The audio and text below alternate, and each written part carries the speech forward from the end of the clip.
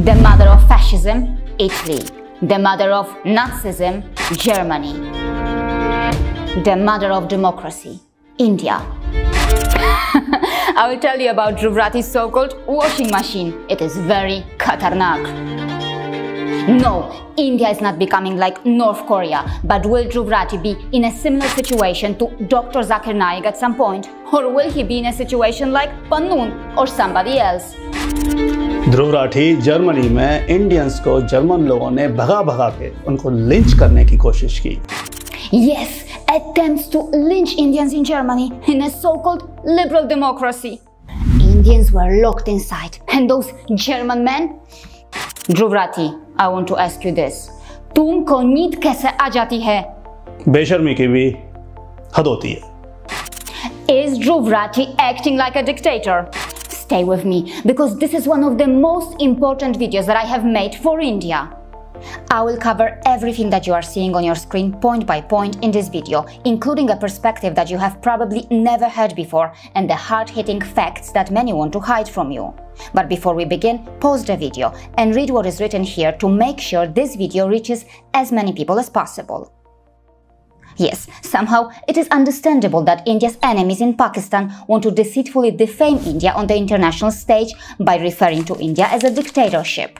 But why are others, including multiple Western institutions or individuals, using this twisted narrative from India's enemies against India? Before I answer that, first let's try to understand the dirty reality of Germany and other so-called liberal Western democracies that people like Dhruv Rathee may never tell you about. Question 1. Is Germany becoming a dictatorship? Well, to broaden our understanding about Germany, let's go through these points one by one.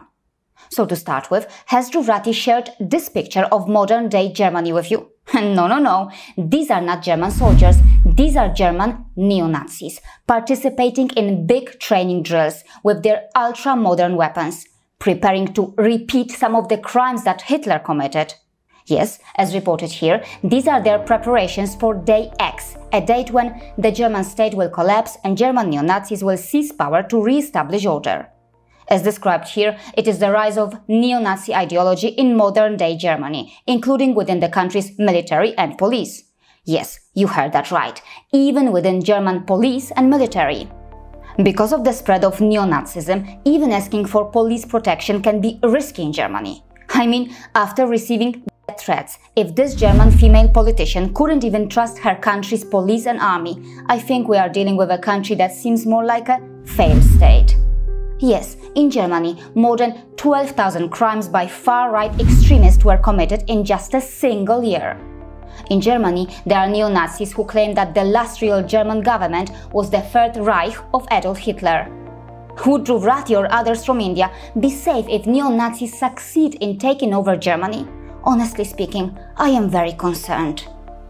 Next point. An Indian-born propagandist who lives in Germany has attempted to fool many gullible Indians by presenting Germany as a country where Christianity or religion does not play a major role. But dear Indians, I am here to tell you what Dhruv Rathee seems not so keen to tell you. As reported here, the German state of Bavaria ordered Christian crosses to be placed at the entrances to its public buildings. Also, see this: crosses compulsory in public school classrooms and courtrooms. But don't be surprised. In Germany, Christian nationalism is just a way of life, regardless of the political party in power. Want to know why? Well, hold on to your seats. So, to start with, do you know who the largest private employer in Germany is? Well, you might guess and say it could be Volkswagen, Mercedes or Siemens, right? Now listen, as mentioned here, the Catholic Church emerged as the largest private employer in Germany. Yes, not many people know it, but the two major churches in Germany, Catholic and Protestant, are the country's second largest employer after the public authorities. Together, they employ about 1.3 million people and have their own church labor laws. Yes, you heard that right. Churches employing over 1 million civilian employees in Germany. And seriously, having their own church labor laws? Allowed by the German constitution? No. It is not Saudi Arabia and their Sharia law. It is Germany and its church labor laws. How cute! I mean, what a naked display of the death of democracy we are seeing right here in Germany. Now pay attention, this is quite shocking. The German government makes its churches richer and stronger by giving them billions of euros every year after collecting a mandatory church tax from its millions of Christians. It can be as high as 8 to 9% of one's income tax. Can you believe that? It is not just Germany. Multiple Western criminal democracies, liberal democracies, also do something similar, charging a mandatory church tax. From birth to death, many Germans have no choice but to depend on kindergartens, schools, academic institutions, hospitals, nursing homes, etc. that are paid for by the taxpayer but run by the church. As described here, the roughly 1.3 million people in Germany who work for a church-run institution sign special employment contracts. In Germany, many of these church-run institutions don't even accept employees who aren't Christians. Even victims have been turned away in the church-run hospitals. Also in Germany, many who didn't follow the church guidelines properly have been fired and have lost their job. What it means is that in Germany it can be difficult for even Dhruv Rathee to get a job in these places if he's not a baptized Catholic. Now count how many zeros are here. In Germany, the two churches, Catholic and Protestant, own a mind-boggling at least 830,000 hectares of land. Yes, listen carefully, Germany's two churches. Total assets about 300 billion euros. Combined annual turnover 150 billion euros. Yes, Germany's main churches are huge commercial enterprises. As explained here, the two churches are said to be the biggest landlords in Germany. They own forests and farmland. The churches hold stakes in businesses such as publishing houses, breweries, banks and insurance companies. Seriously, in Germany churches hold stakes in breweries? What can I say here? But how about this? Government-funded churches hold ownership stakes in publishing houses, in insurance companies, even in banks. Germany, all this seems like the murder of secularism and democracy on so many levels. Don't forget, there are at least 45,000 Catholic and Protestant churches in Germany. And in addition to that, the two churches hold or control a mind-boggling 116,000 buildings in Germany. Also, these churches lease an undisclosed number of properties to homeowners and businesses all over Germany. So, viewers, are you beginning to understand how churches control Germany? अब जरा खड़े हो जाओ और ताली बजाओ, बस रुक जाओ, असली पिक्चर तो अभी बाकी है दोस्त. See this? What is happening here? Members of parliament in Germany helping set churches' agendas. अरे वाह, क्या बात है! Now, let's take a look at Germany's fourth pillar of democracy, its media. So, when it comes to media in Germany, the two churches are very much involved in the key affairs of multiple public broadcasting councils. Read this. Did Dhruv Rathee ever tell you that? And has Dhruv Rathee shown you this side of Germany's international broadcaster, DW? Probably not. So, pause the video and pay close attention. This is Deutsche Welle's organizational chart in 2024. At the top, of course, is the Director General of DW. Quite obviously, a very powerful position, right? But do you know who can select, advise, instruct or even dismiss the Director General of DW? To understand that, come over here. Read this name. What's his name? Karl Houston. What's his role in DW? Well, he's the chairman of the Broadcasting Council of Deutsche Welle. Want to know more about this man? As described here, he is also the head of the Catholic office in Berlin. So, in other words, he's a powerful churchman. So, a powerful churchman is the chairman of the council that can advise and instruct DW's Director General and has the duty of election and dismissal of DW's Director General. Deutsche Welle, I want to ask you this. Do you feel any shame or guilt when you claim that you are independent? Imagine how Dhruv Rathee, Western media sharks or India's enemies would react if Hindu temples started controlling or influencing India the same way the churches do in Germany. At best, Germany seems to be a hybrid theocratic state deceitfully posing as a liberal democracy.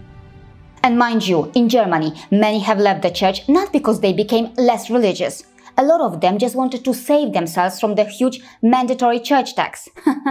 Clever, very clever. We should not ignore the fact that in Europe, many so-called non-practicing Christians still raise their children as Christians. The control or influence of the church can also be seen in my country and in various other parts of Europe. For more on this, consider watching these 2 episodes that I posted earlier. Next point. Attempts to lynch Indians.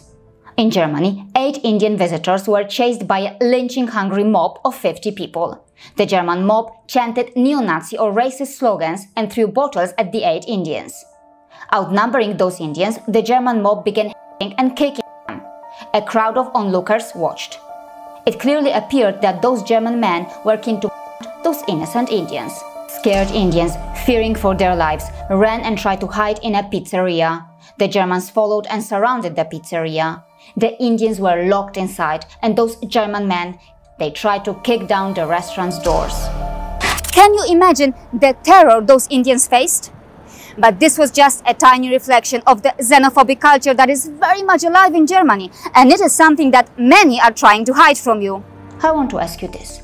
Why didn't that news go viral around the world? In Germany, the immediate response by police and local politicians was to play down the attack. But of course, even after those attempts to lynch Hindus or Indians and many other similar stories, the Western media continued to present Germany as a liberal democracy. But the harsh reality is that the Nazi mentality never died in the country that is the mother of Nazism. The mentality continues to manifest itself in different ways. For example, NPD, a right-wing party in Germany, described as a neo-Nazi organization. और धृव राठी, आँख खोल के देखो इसे. Neo-Nazi organisation में democratic लगाने से democracy नहीं आती है. समझे क्या? By the way, read this description. Don't German nationalism and the Nazi mentality go hand in hand here? By the way, as reported here, in Germany, even Hitler's deputy, a Nazi, was proposed for a Nobel Peace Prize. How shameless! And how can we ignore the ongoing rise of AfD in Germany? Don't we know what this political party's ideology is? It is also important to note that many in the West get triggered when democratic India wants to preserve its native, Dharmic or Hindu roots. But on the other hand, mainstream political parties in Germany openly and proudly follow the political ideology of Christian democracy. Take a look at this name. Christian Democratic Union of Germany. A major player in Germany's politics. Angela Merkel came from that party. Not only that, even the president of the European Commission came from that party. Can anyone ignore that? So, people may ask, if Germany can openly enjoy and practice its Christian democracy and can still be called liberal and secular, why can't Hindus in India build something like Hindu democracy? So, Dhruv Rathee, I have a question for you. In Germany, AfD is rising. The churches are, of course, extremely powerful. If things continue to go wrong, will the history repeat itself in Germany? Can Germany become a Christian dictatorship with a neo-Nazi twist? Well, I hope by now you have the answer. It is not just Hindus. Muslims and members of other minority groups also face institutionalized discrimination or racism in Germany. As reported here, almost every week, damage to property or graffiti at a mosque is reported somewhere in Germany. There are clear advantages to Christianity in multiple domains. Even members of minority Christian communities face discrimination. Many don't even consider Jehovah's Witnesses as real Christians. Viewers, after you finish watching this, I recommend that you watch these 2 videos about Germany too. Next point. Dear Germany sympathizers, before you dare speak a word against India, ask Germans if they are ashamed of how German Federal Republic criticized India for liberating its Goan people from Portuguese colonial rule. Mind you, at that time, Portugal was ruled by the fascist dictator António de Oliveira Salazar, and India was a democracy. Ask Germany if it is ashamed of the fact that it has sheltered Khalistanis or other anti-India elements who dream of breaking a democratic country into pieces. Now, question 2. Does Dhruv Rathee act like a dictator? Does he have a dictatorial mentality? To start with, let's try to understand what the word dictator actually means. As described here, it could be a ruler or it could even be a person who behaves in a tyrannical manner. So, first point, it is well understood that at times a dictator can be treated or referred to as a god. Has Dhruv Rathee been referred to as a god? Yes, he has. Perhaps for Dhruv Rathee's radicalized followers, truth does not become truth unless Dhruv Rathee says it's truth. Next point, a dictator usually has big media outlets around them that, rather than examining the dictator's conduct critically or showing objectivity, blindly cheer for them and promote them. Has Dhruv Rathee received something similar from the big media outlets? Yes, he has. For example, see this. Such media outlets have totally failed when it comes to critically examining Dhruv Rathee's track record and the fake content that he has published. And see the kind of coverage the BBC gave him back in 2018. YouTube से कितना कमाते हैं ध्रुव राठी? अरे भाई, ये भी कोई गंभीर मुद्दा है जो BBC जैसे मीडिया आउटलेट को उठाना चाहिए. How much does he earn? I mean, is this such a serious issue that a media outlet like the BBC should be prioritizing or covering it? और इसको देखो, ध्रुव राठी कैसे बने दी Dhruv Rathee. Published when? 2018. Yes, back in 2018. ये cheerleading है या objectivity है? Where is the critical examination here, BBC? And let's not forget that the BBC is the same broadcaster that has a track record of collaborating with the IRD, which was created to spread fake news and lies globally. The same BBC whose close relationship with the secret British state has already been highlighted. More on this here, a must-watch. Next point, Dhruv Rathee criticizes the system which acts like a washing machine that can magically wash corrupt people's wrongdoings, accept them or make them look like a hero. But Dhruv Rathee is a beneficiary of many so-called washing machines too. For example, the BBC's so-called washing machine seems to have the power to convert social media trolls, popularity-hungry YouTubers or fake content spreaders into social media icons. A man who has published fake or misleading content himself was presented as the champion of fact-checking by the BBC, and the BBC was not the only one that gave Dhruv Rathee the so-called washing machine treatment. More on this in a future episode. Dhruv Rathee, क्या BBC की washing machine से निकाल कर आए थे आप?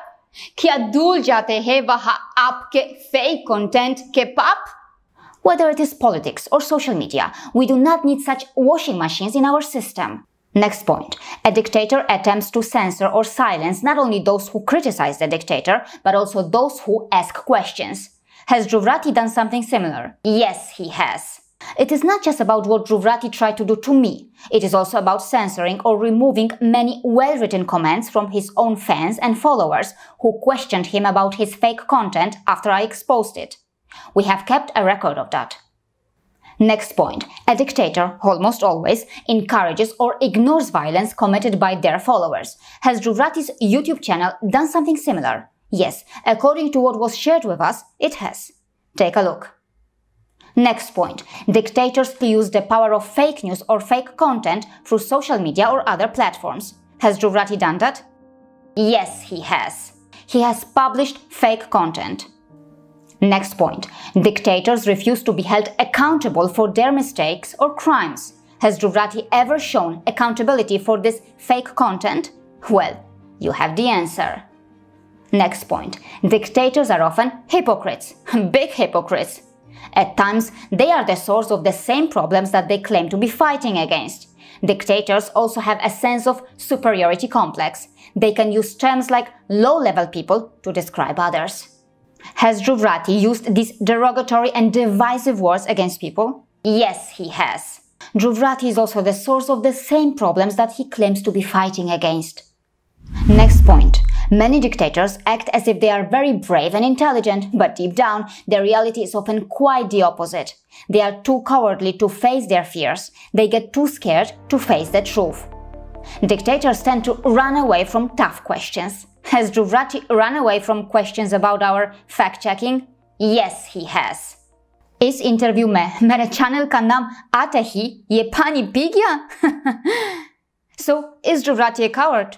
Well, many strongly feel that he is. Next point. Are dictators manipulative?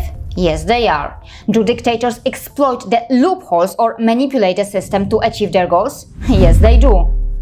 Has the Dhruv Rathee squad circumvented the complex social media algorithms to exploit the loopholes to silence those they didn't like? Well, you have the answer. That is why in this video I have an appeal to you. My video will never take off or go viral if you don't pay attention to this.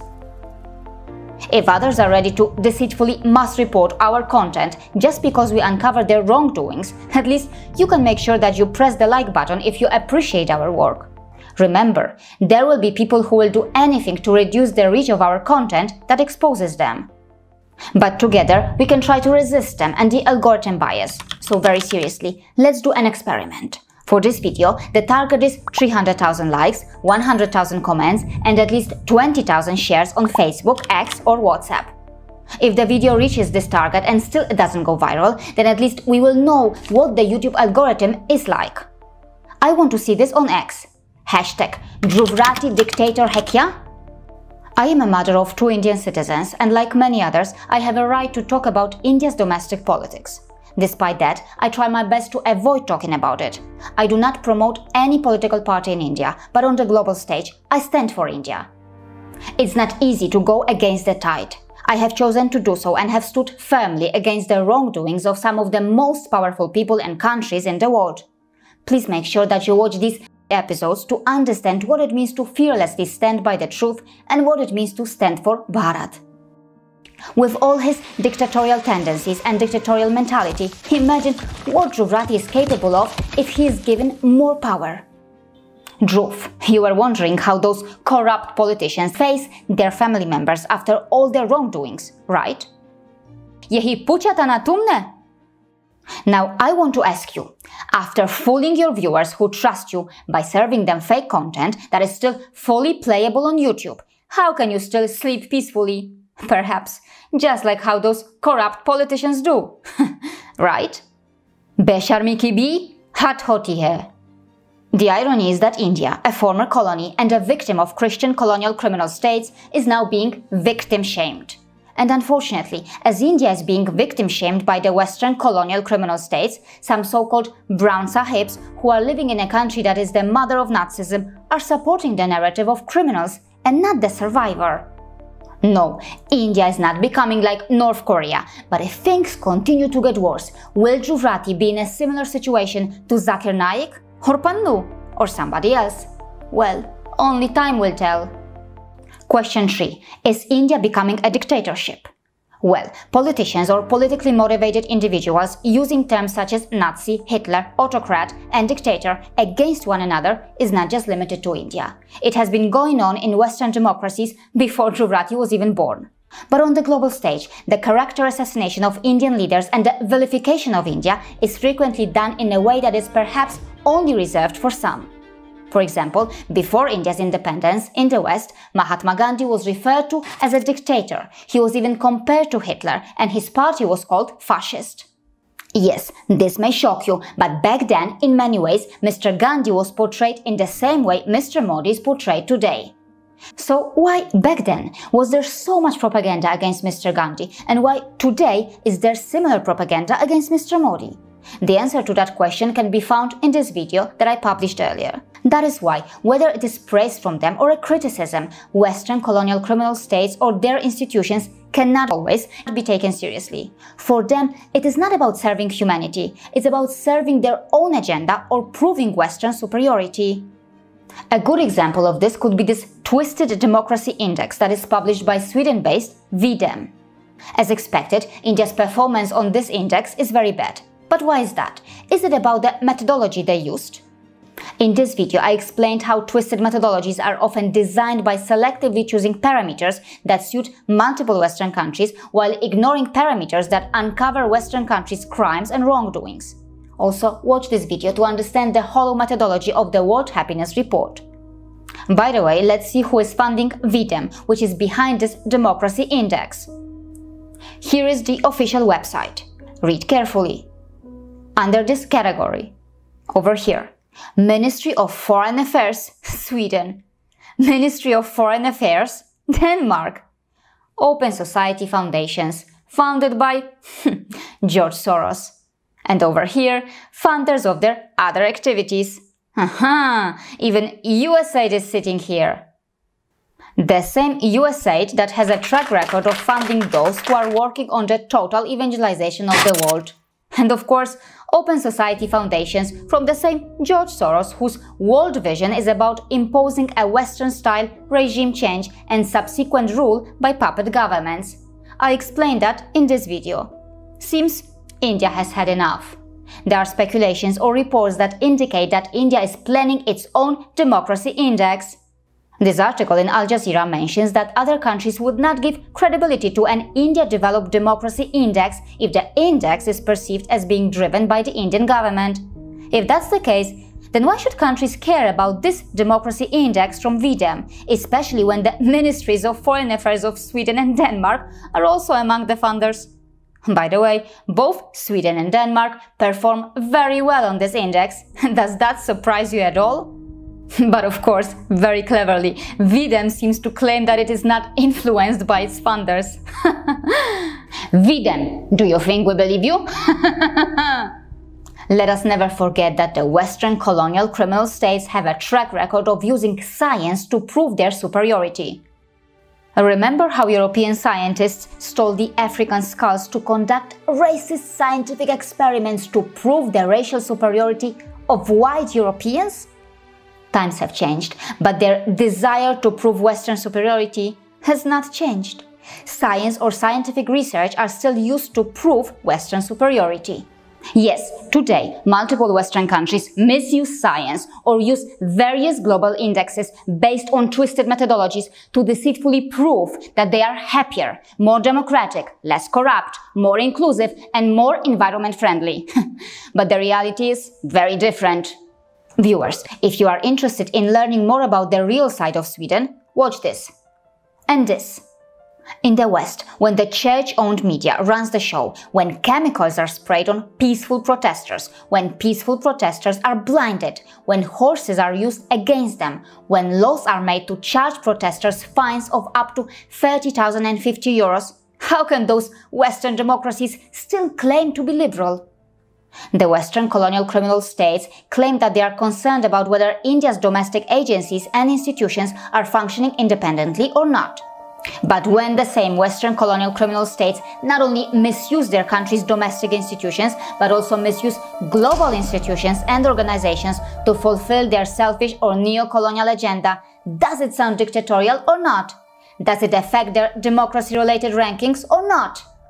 Criminal states that have committed some of the worst atrocities against the global population have escaped punishment and have almost self-appointed themselves to commanding positions in some of the most powerful institutions in the world. Does that sound dictatorial or not? When the Western criminal democracies support or partner with dictatorships or terrorists around the world and commit or contribute to crimes against humanity, does that behavior sound dictatorship-friendly or not? Does it affect their democracy-related rankings or not?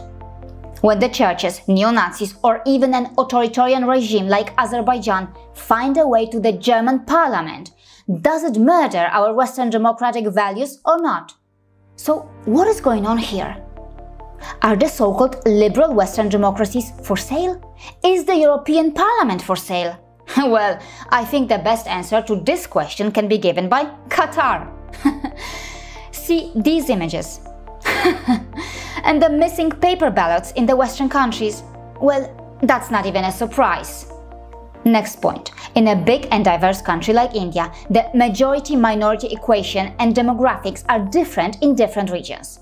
There are parts in India where Christians are the majority, parts where Hindus are in majority, and parts where Muslims are the majority. Hence, within India, the power dynamics between various religious groups can differ.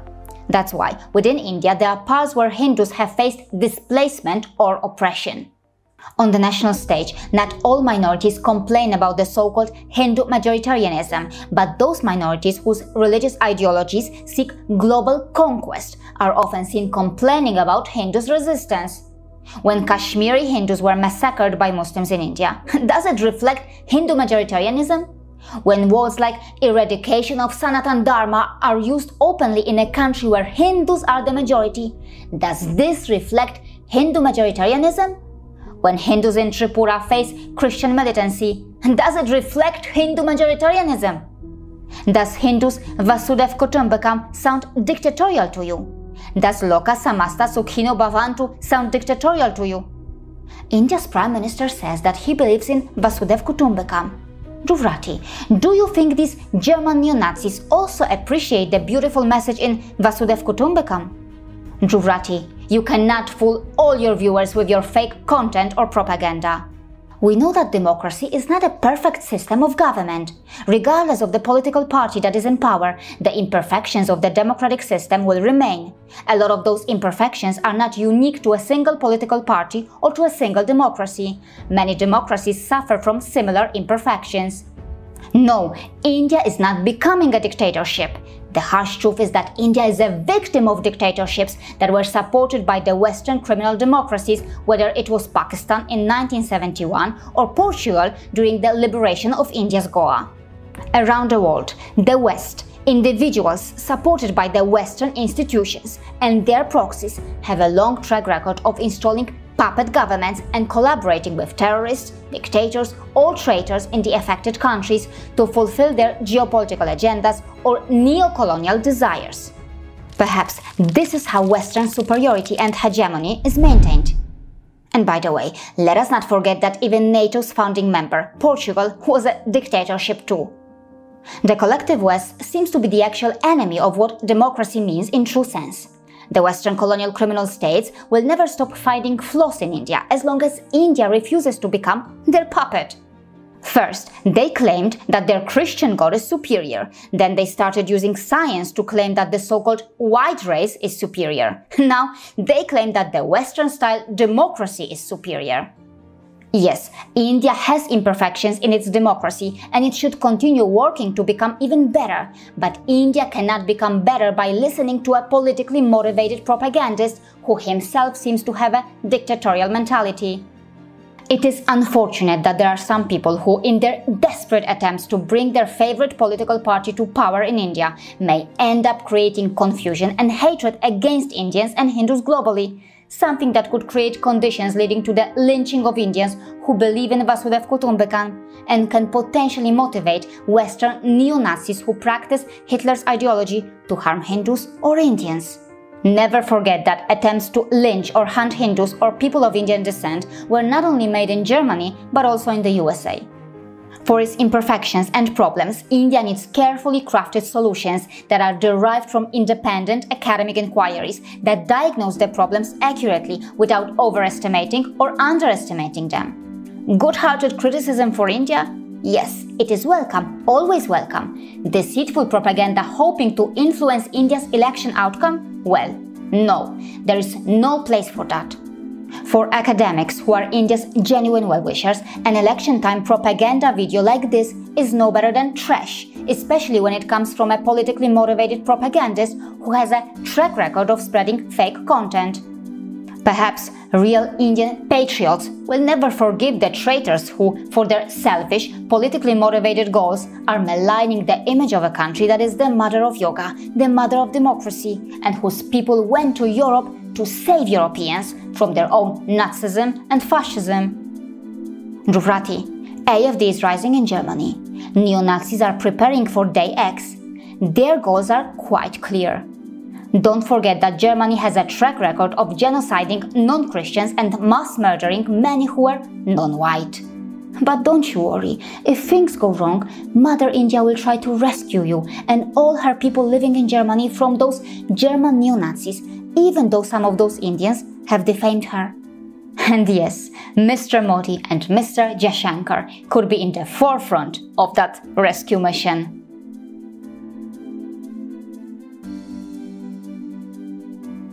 See you again.